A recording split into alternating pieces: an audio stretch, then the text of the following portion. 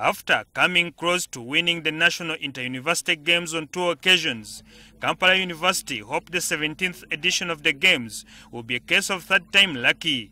The university will bank on 139 athletes to shake the mark off the back when the Games officially kick off at Ndejje University this weekend. The people we have taken can compete well for the championships. We've taken soccer, that is men and women. We have taken athletics men and women. We have taken volleyball men. We have taken basketball men and women. We have taken netball women. We've taken taekwondo men, karate men, and handball men and women. Really, we have intelligent players who can do things which you cannot expect.